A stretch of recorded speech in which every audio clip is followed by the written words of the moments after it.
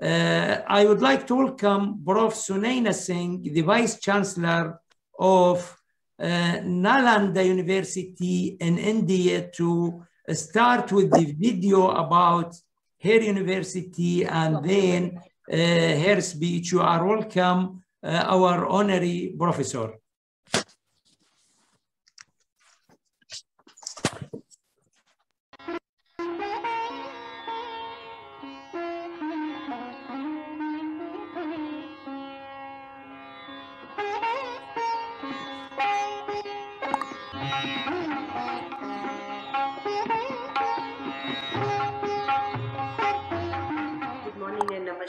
To everyone. It's a huge privilege and honor to head Nalanda University as Vice Chancellor. Nalanda was initiated by King Samudragupta in the 4th century BC. It continued till around 12th century. After 8 centuries of its existence, it was destroyed by Bakhtiyar Khilji, and thereafter it took another 8 centuries of lull, of being in slumber, before we woke up to the reality that this university needs to be revived and re-established. And the credit here goes to the East Asian countries for taking the initiative and rethinking about Nalanda, acknowledging its historical prestige and its contribution to the world. The credit also goes hugely to our former president, APJ Abdul Kalam ji, who mooted the idea of re-establishing Nalanda University.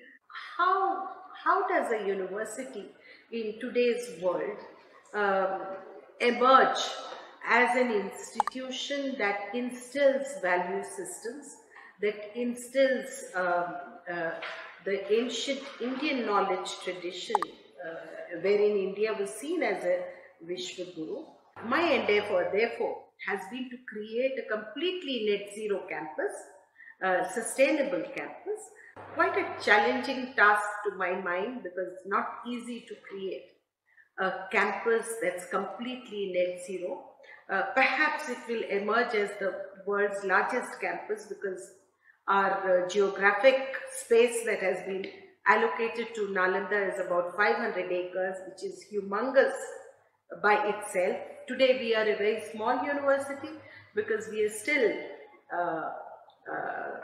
developing a new ethos that goes with the ancient knowledge tradition, and at the same time is very multipolar, futuristic, very international, very global in its courses. What can the Western world, the European world, learn from the Eastern traditions, the value systems, the spiritual ethos? That's one way of looking at it. We also have the Indo-Pacific region, Bay of Bengal's Research Center that also looks at a lot of new facets. The Common Archival Resource Center that we have planned will be a repository of all aspects of knowledge, all aspects of history, all aspects of how the world has emerged, and what needs to be preserved, what has been preserved. So we connect with the libraries and museums and the repository across the world. That's the endeavor.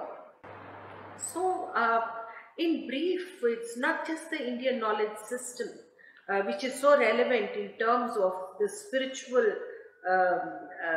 guidance that India seems to be providing. This is one nation that has produced so many religions, and today the most relevant of all these is Buddhism, and that's one course that's immensely popular with students from almost 24 countries currently.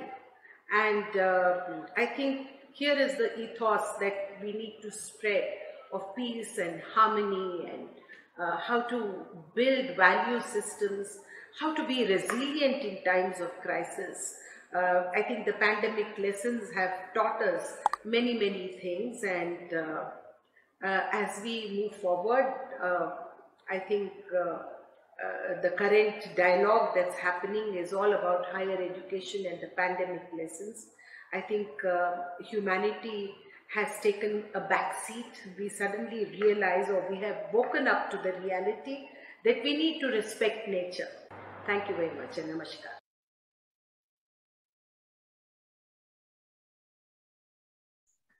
Thanks a lot, Dr. Sunaina, for the nice speech. And now I will open for questions and answers.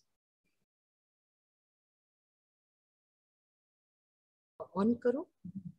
If there are any question Professor for Hadi, Prof. Sunaina. well, can I say a few words before we invite the Yes. questions? Yeah, go ahead.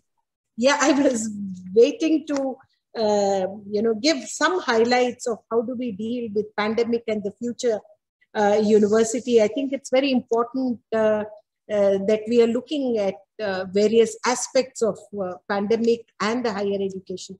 So thank you, Professor Haditi, and I must congratulate and compliment all the previous speakers, the distinguished professors who were deliberating on different areas of future universities.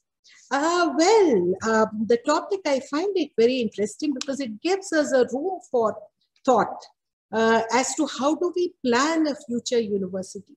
So I don't have a written script or a presentation. So I'm going to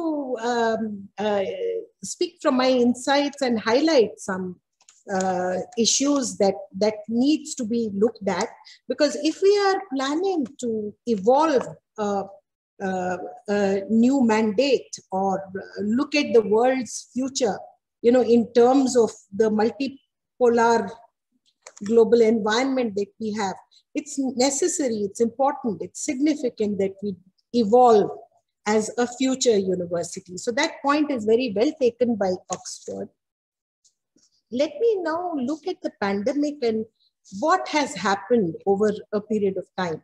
So with the raging uncertainties and complexities, coronavirus has cut a deadly path across the world, you will all agree, separating families, friends, workmates, colleagues, because we are working long distance in many, many institutions and corporate world, collapsing healthcare system, destroying economies across the globe. This would mean that as institutions and as, donning the leadership role of institutions, I think we need to navigate on a daily basis from one decision to another. How do we do it in higher education system across the globe, where institutions have also become pan-global? We are no longer just restricted in our national identities. I think we have moved far beyond that. We have our students, over 70% of them are international, and they come from all over. So it's very important that as leaders in higher education, we need to navigate afresh, almost on a day-to-day basis, the number of challenges that we tend to face. So how do we take quick decisions where we can wrestle with the challenges that emerge due to pandemic? I think it's important to look at how do we craft a better roadmap for ourselves. So does it require a remodeling of higher education or education per se, remodeling of institutions as future institutions? I think it would be worth to call it reimagining future institutions, because given the number of challenges, it calls for a future institution that is completely research-based, which has a blended method of both teaching, hybrid method as we have been dealing with past year or two. And also all virtual platforms need to come into existence. We cannot do without that. Now this has its negatives because the physical mode is absent and the students where the quotient of empathy, the quotient of compassion, quotient of culture, all this comes from a classroom. The culture, the etiquette, the discipline, somewhere it gets, this is the challenge. We don't have the face-to-face classroom any longer, and it might be some time before we embark on that. So we need to innovate constantly as institutions. So from the opportunities that seem to emerge from the disruption, do we have self-sustaining workplaces? Do we have self-sustaining virtual platforms that can see us through the crisis? How do we get, or how do we continue to stay productive in times of crisis like the pandemic? I think this is something that most leaders in higher education look at, because the number of challenges, and you cannot satisfy everyone, because institutions mean coming together of administration, faculty, the non-teaching, the staff, the students, the health system that we can provide, the facilities. Not possible to keep everyone happy. So we need to pick and choose and navigate there. So we need to constantly wrestle to innovate and have the courage to move forward. It's important that, as leaders, we be transformational leaders there. We also need to build a purposeful future for our students. How do we continue to do that is something that institutions need to take another look at. So it's a constant reinventing of the self. Bernard Shaw had said at one point of time that life isn't about finding yourself. Life is about creating yourself. I think this cannot be more true, more applicable than the present times, where we need to constantly reinvent and recreate ourselves. Charles Bukowski also echoed the same thing when he said, we need to invent and keep reinventing ourselves. So how do we do it at every level? As faculty, as administrators, as leaders. So we need to constantly craft a better way to deal with it. So let's look at, as institutional leaders, what could be the decision-making framework? There has to be a decision-making framework, and that is where I thought we look at management of. The first decision-making would be managing internal state. What is it? How is the institution? How do we recreate it as a future institution? Towards that goal, we need to ask different questions as to how do we move forward. Get multiple perspectives on decision making. What could be the outcome is something that we need to look at, because institutions should be outcome based. Systematic intelligence and systematic innovation should also be built into the institutions, because without that, it's very difficult to move forward. Otherwise, one would be a college and not a university. This is where I thought stretching, testing ourselves, reshaping the ways we approach our decision making. For that, I think we need to have a go-to framework in front of us, where we are constantly reinventing ourselves. So the frameworks have to be very firmly in front of us, and we look at different challenges during the pandemic time. And I was looking at what could be the challenges that we need to learn to live with in future, pandemic or no pandemic, because pandemic has taught us many valuable lessons We have learned to live in these uncertain times with huge complexities, without knowing the future of our loved ones or our own. It's been a tough journey for everyone. So how do we create a new generation which is positive, productive? How do we shape the intellectual milestone per se, where youngsters are concerned? So this is very important. So we need to first focus on what is the primary threat to education per se? What could be the primary threat? How do we charter our young students? How do we navigate through this? The second would probably be what may be coming next, and what do we need to plan? We also need to be ready for the newer challenges. So if anything happens, how do we look at it? So do we have a management mechanism in place? So that's another thing. And third, and the most important, what are the resources that we have? Do we have a support system? Do we have resources for research built in the institution? I think, to my mind, these are very important tools of building a future university. Before I close, just to posit on what could be the leadership role here. If a head of the institution or the deans in schools, what do we expect? We expect a transformational leaders who will demonstrate specific behaviors or specific way of moving forward. And one could be, how can we inspire? How do we create role models for successful research, for future planning?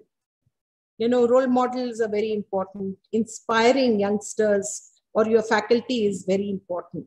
So that is inspirational motivation that we look at.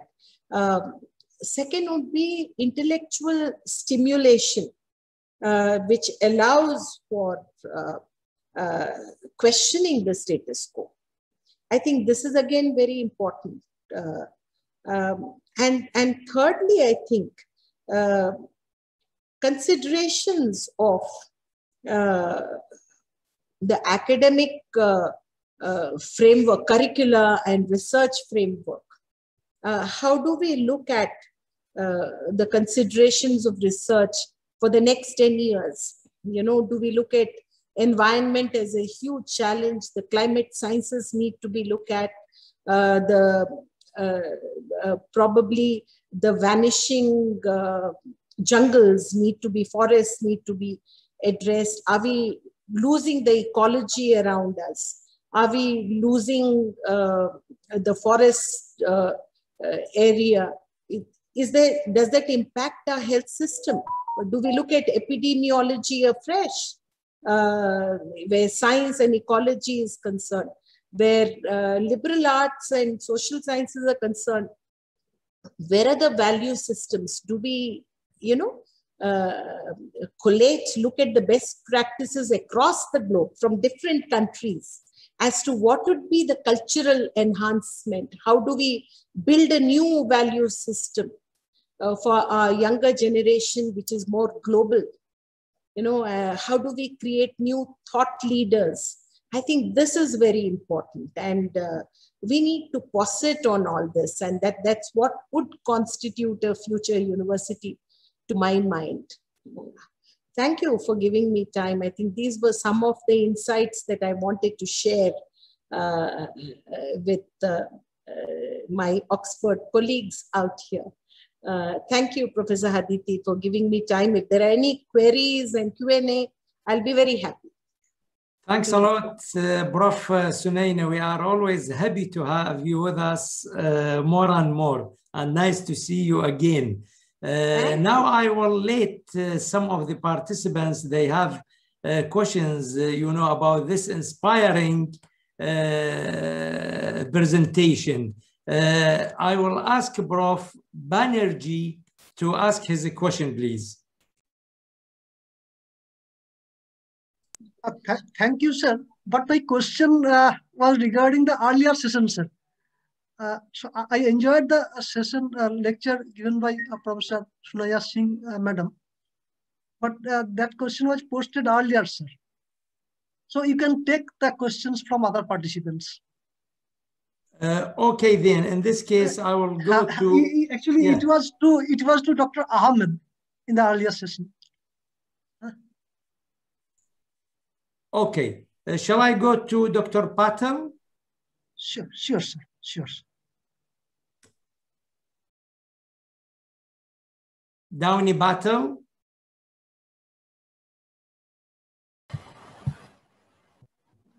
Good evening. Greetings, ma'am. I'm Dr. Dwani from National Forensic Sciences University. I really enjoyed the motivational, inspirational speech that, ma'am, you have given us.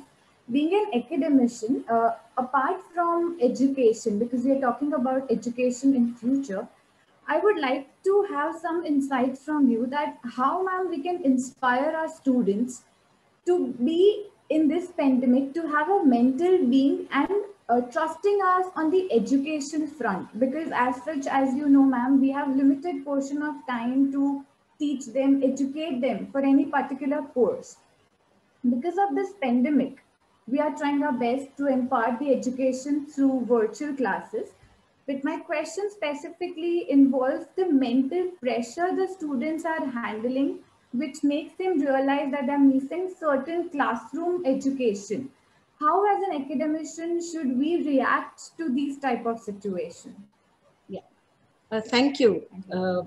Thank you for that. That's a very nice question. And I would say that as young faculty yourself, you know, it's important that we make our students enjoy their studies. So make it light but tight, you know. So you have to give them the material, the resources, and snippets of it, you know. I find very lengthy, elaborate talks and documents that are sent to them in the blended mode. You know, as it is, our students, they are also trying to deal with pandemic, you know, loss of friends, you're not able to get out of the home. There are a lot of psychological issues, and youngsters have more energy than anyone else, you know, so that energy needs to be unleashed. And that can be done through knowledge systems which are lighter, which also call forth for any new ideas that you're inculcating a research sense also. Ask them if there are parallels in like this in music, whether they can find, you know, if we are talking about,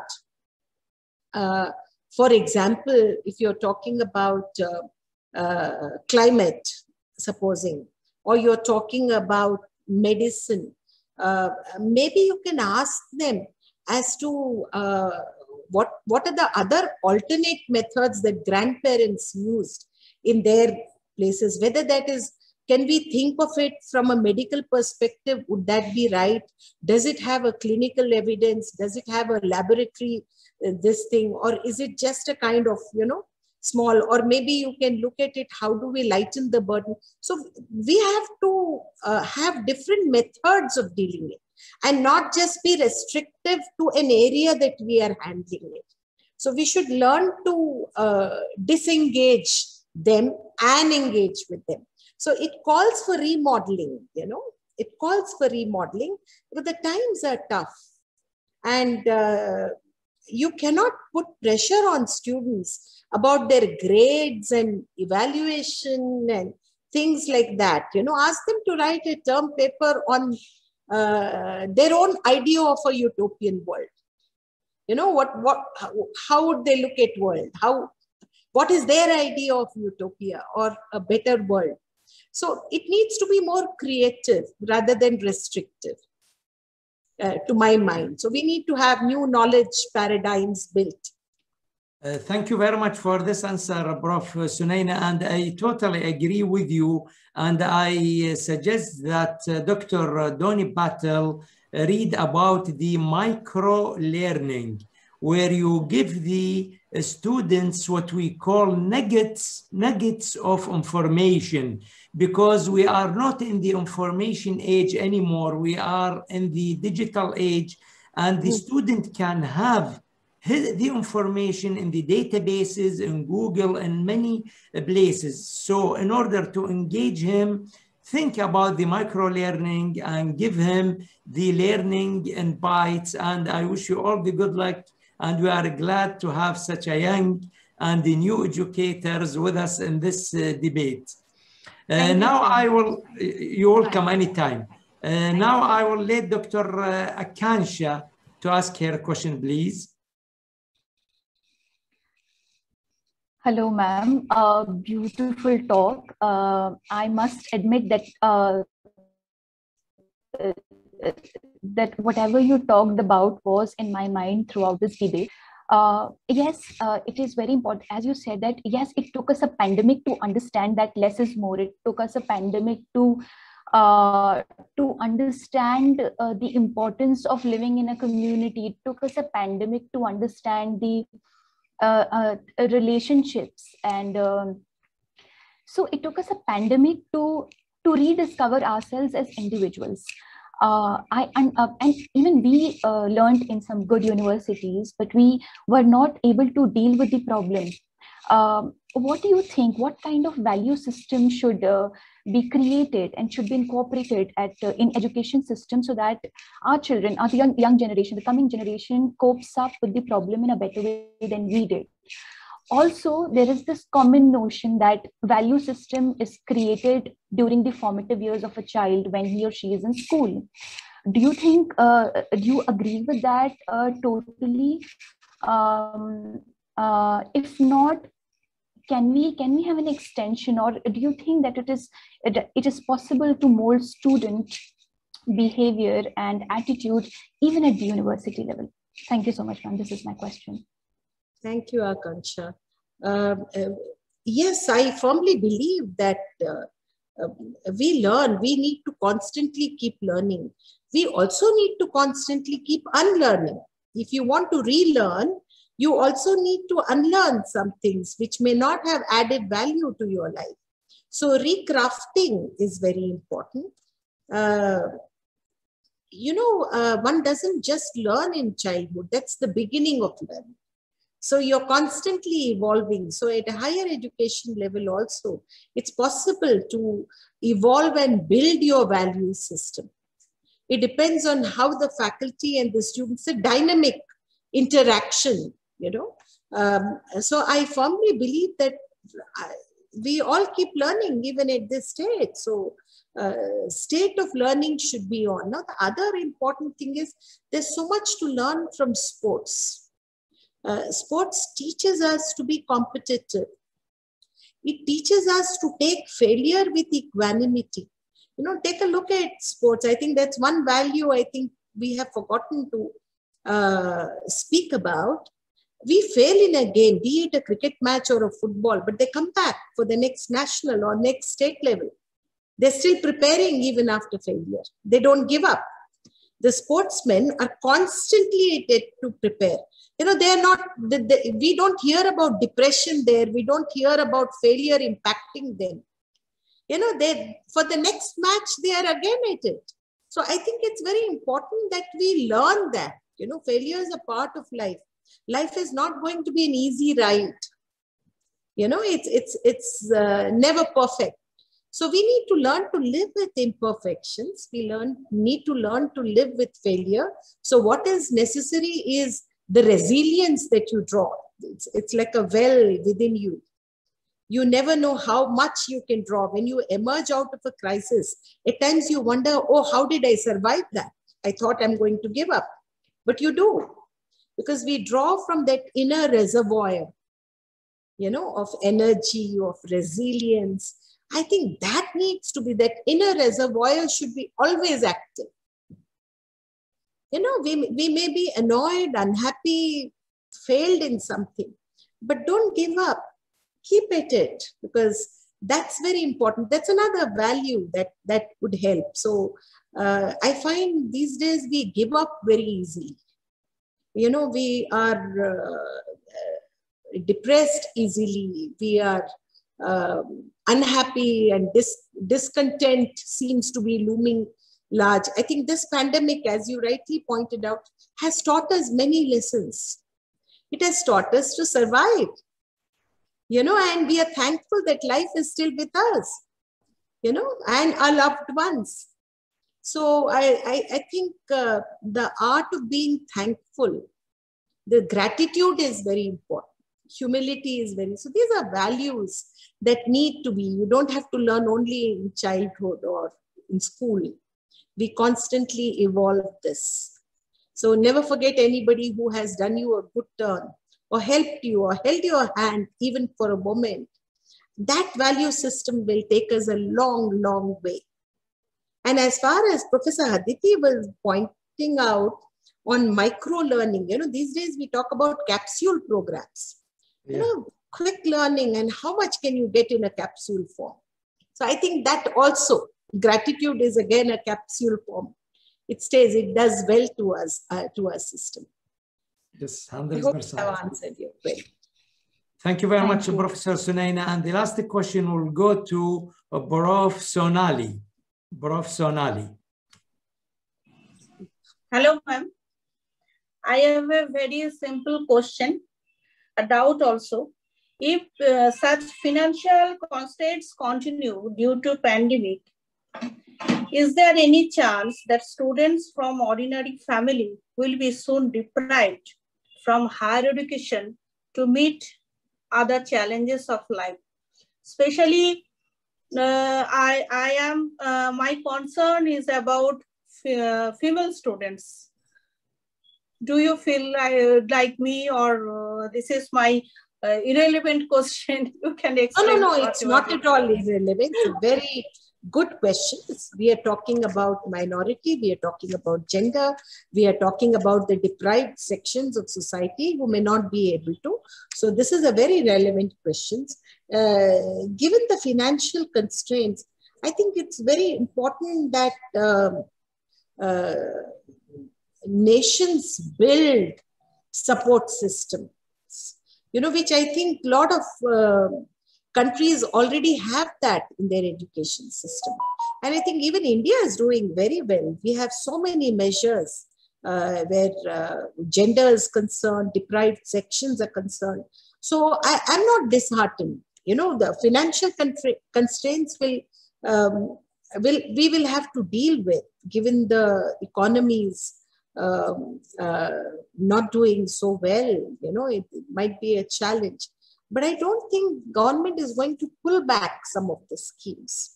I think secondly, we also need to look at what are the fellowships available anywhere, you know. So we need to be alert and be flexible in our choices. If I want something here and now and wherever I am in my comfort zone, may not be possible.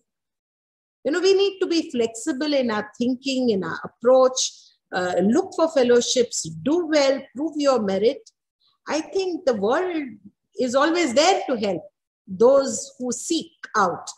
So seekers are never at loss, you know. So I don't think we should be disheartened there. Thank you very much, Prof. Sunaina, for the nice presentation and the encouraging answers. Thank you very much. I look forward to you sometime.